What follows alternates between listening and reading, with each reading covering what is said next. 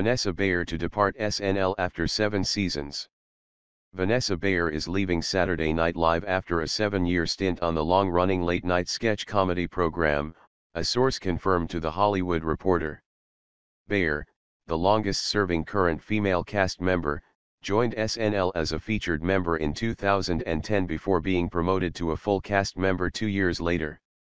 She rose to prominence on the show for her impersonation of pop star Miley Cyrus and later starred as the popular Weekend Update correspondent, Jacob the Bar Mitzvah Boy.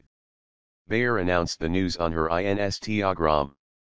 "Thank you SNL for 7 years of laughs, love and incredible memories. It has been a dream come true. And thanks for this goodbye sketch at the table, Colin."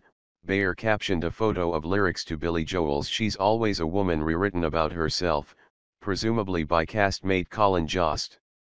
The rewritten lyrics reflected Bayer's time on the show with lines such as "She plays little boys but she's always a woman to me" and "She's the funniest, sunniest person you'll see, then we hide like a child 'cause she thinks we should try a Miley," alluding to Bayer's impersonation of the singer.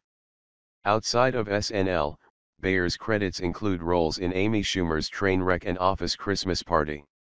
The news follows the recent announcement by fellow castmate Bobby Moynihan, who will also leave the show after this week's season finale after 9 seasons. Moynihan will star in his own CBS show, Me, Myself and I, which was picked up to series and films in Los Angeles.